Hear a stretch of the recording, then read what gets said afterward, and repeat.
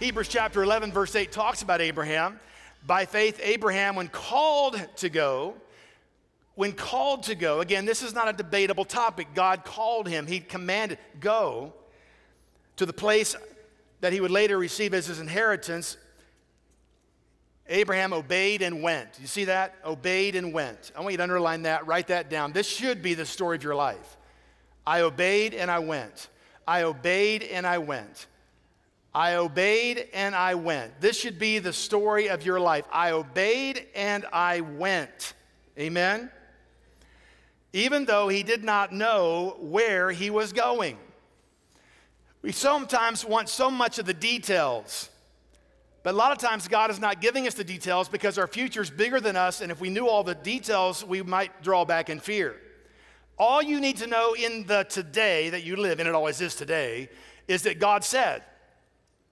And if God said, you know he's not going to lead you into disaster. He's going to lead you into victory. He's going to pay the bills on the journey, and he has a great future for you. That's all you need to know. You need to know God. If he says, you say yes. And if you don't know where you're going, you say yes. And if you don't know the details, you say yes. He'll give you the details when you need to know them. Today, you have one instruction. Take one step forward. That's it, right? So many people want to try to drag their dysfunction into their future, and nothing changes. Oh, Pastor, I love God. I love worship. I mean, worship was amazing this morning. I love God. I love God. Great. Jesus said, if you love me, you'll do what?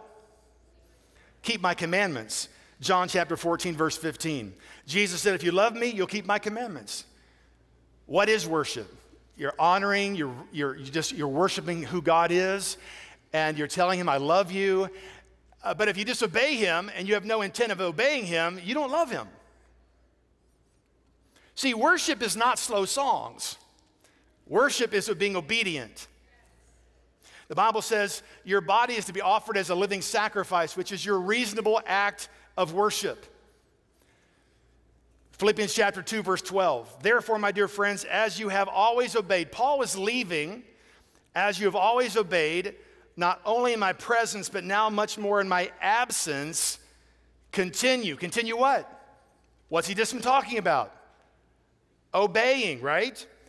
Therefore, my dear friends, as you have always obeyed, not only in my presence, but now much more in my absence, continue to work out your salvation with fear and trembling, meaning the reverence you have for God, you're afraid to not please him.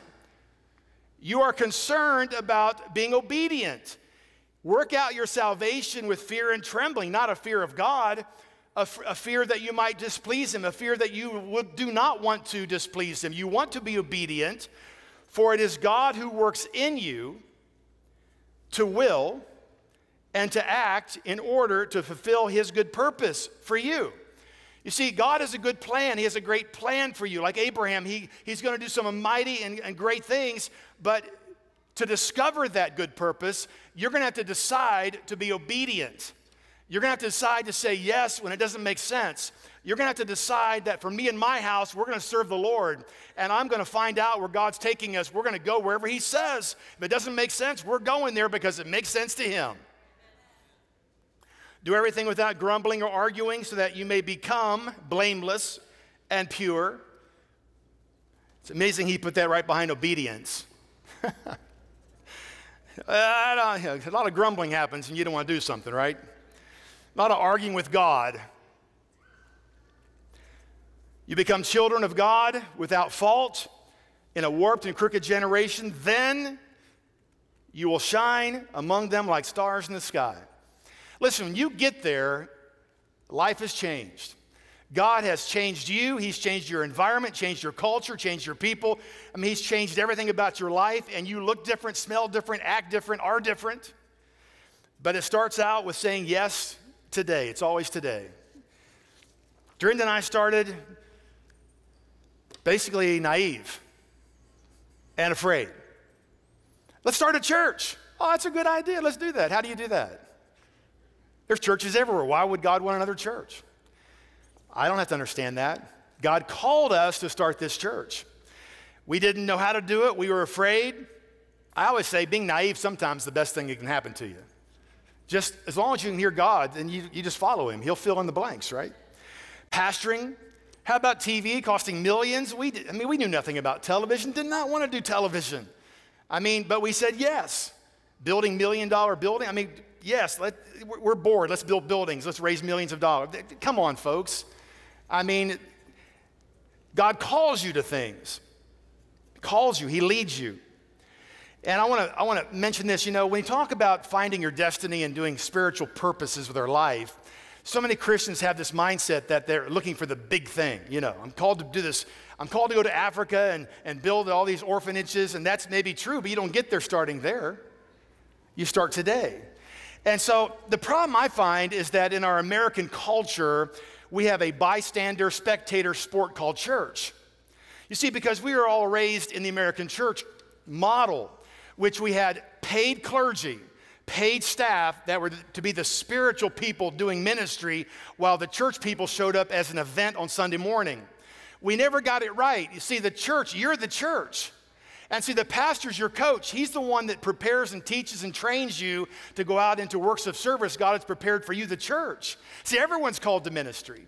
But because we were not taught that, what happens when we have a stirring of the Holy Spirit, we come to Christ, we think, wow, I really feel a call to ministry. I must be called to be a pastor, because it's the only picture you ever had of what spiritual looks like in the American bystander church. Hello? That's how it was growing up. The pastor go visit the people in the hospital. People get offended. Well, the pastor didn't come and see me. Oh, no, but I sent someone. Because you get offended is because you don't understand how church works. See, I'm the coach. Pastors are to teach and train the church, which is you, to go out and do the works of ministry. So when we talk about purposes, people get nervous. I must have missed it. I'm not doing anything great. I must have missed God. Yeah, you need to do something great, like paying your bills on time, taking care of your family, loving your wife today. Tomorrow will take care of itself. Listen, you got to be faithful today to ever find tomorrow. You want to do something great, start doing it great right now. Listen, you're never going to win your race with apathy. You cannot afford to be settled. Being settled is a slow death. You wake up one day and you wonder what happened to the joy of life, the passion's gone. You've settled. And it's easy to settle when you've won a few battles and you're tired and you've traveled and you've followed the Lord and you're on this mission and you come to a spot where you do need some rest and God wants you to have rest, but then you kind of know what the next part of the journey cost. Well, I've come this far. That was a tough walk, man. That was a tough ride all the way from Ur of the Chaldeans over here to Haran. Man, we got to take a break. And you know what's ahead of you? 700 more miles of the same, if not worse. And you begin to rationalize. You begin to think, I deserve a break. I deserve to rest. And you do.